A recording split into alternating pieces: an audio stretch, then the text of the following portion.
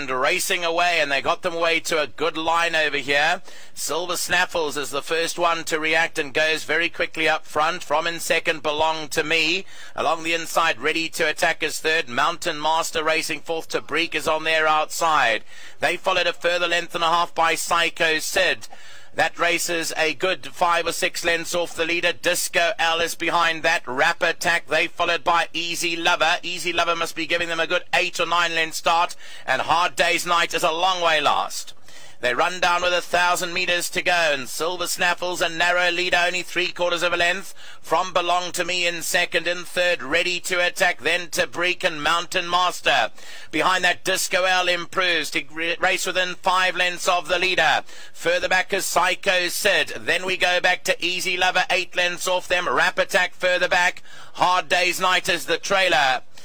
They've got about 500 metres left to run now. Silver Snaffles will lead them into the home straight, closely tracked by Ready to Attack. Then comes Belong to Me, Mountain Master. Wider out is Easy Lover and Disco L. Homeward bound in the Duchess of York Cup. There's a boy down, the boy, and Mountain Master's down. Robert Carty on the outside. Ready to Attack is running on it. Silver Snaffles. Wider out is Easy Lover, but it's going to be Ready to Attack. Ready to Attack wins it. Second place he will go to Easy Lover, and Silver Snaffles has run third.